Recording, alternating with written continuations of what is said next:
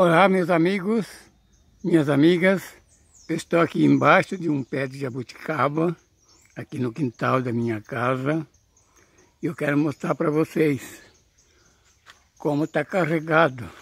Olha, nós estamos na época da jabuticaba, mês de agosto, setembro, é o mês da jabuticaba.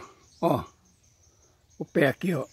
A jabuticaba ela é assim, ó, ela dá no tronco, ó, tudo grudadinho assim, ó, quer ver, ó? Pode ver aqui, ó, é tudo grudadinho nos troncos, ó. E elas já estão quase maduras, ó. Um dia desse estava tudo verde, agora elas já estão ficando assim, ó, pretas. Quando ela começa a ficar pretinha assim, é porque já está madura, já está docinha. Ó, tem bastante, ó, lá em cima, ó. Tá vendo? É o primeiro ano que ela tá dando. Por isso que tá dando pouco ainda, mas quando ela crescer mais, talvez o ano que vem, né?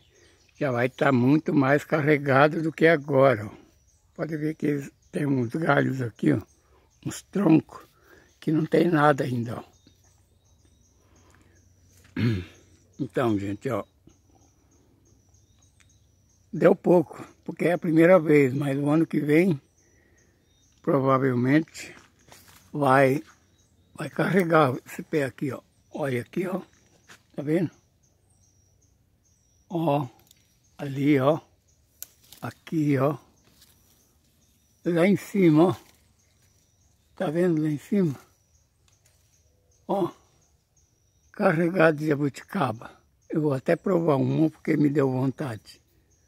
Deixa eu tirar uma aqui, ó. Tá vendo?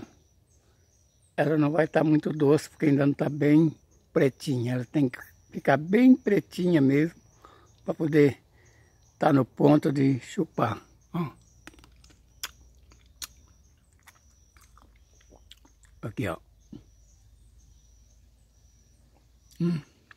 Ela tem uma polpinha doce. Não está muito doce ainda não. Está um pouco azeda, mas já dá para chupar. Olha, tá vendo não? Quanta jabuticaba. Vai dar para colher bastante, acho que uns 2 quilos, 3 quilos vai dar para colher, viu?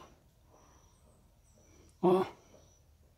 Então, gente, é a única fruta que está tendo agora na época, né? Aqui no quintal da minha casa, que é época, né? Das frutas que eu tenho plantado aqui, é a jabuticaba. A carambola já acabou, né? A carambola é aqui, ó. Tá vendo ali? Aqui no pé ali, ó. Aquilo ali é de carambola. Provavelmente já acabou. Tem algumas, né? Que tá caindo ainda. Tá vendo aí, ó?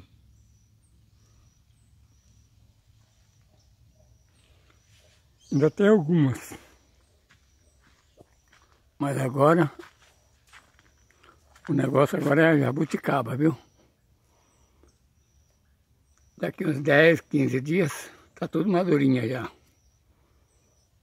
Então, gente, muito obrigado. Era isso aí que eu queria mostrar para os meus amigos aqui do canal. Ok? Tchau, gente.